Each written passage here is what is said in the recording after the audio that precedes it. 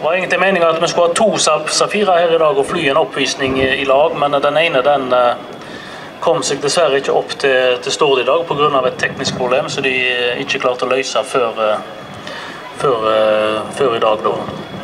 Så da blir det et single solo I stedet for.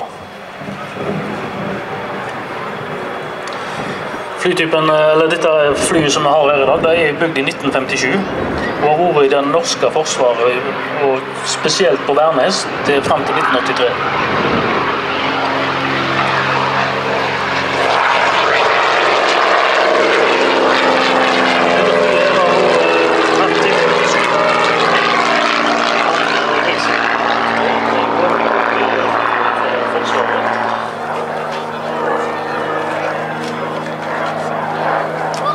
Nå ser vi Erik på vei inn fra sør.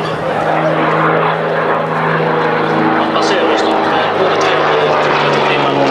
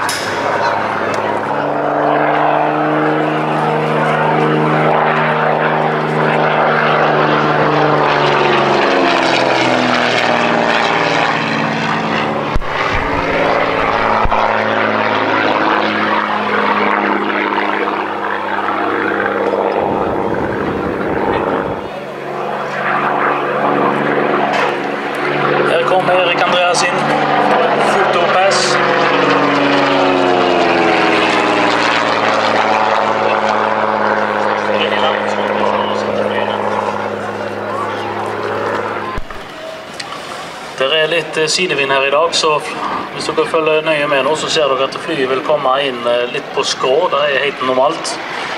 Vinden vil presse flyet litt på skjev og inn, men det helt vanligt.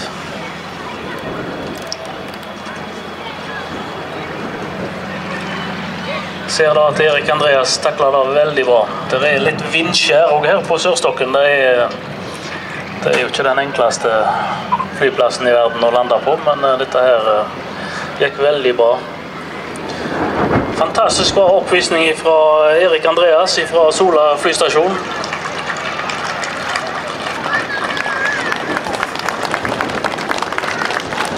Nå var det egentlig meningen at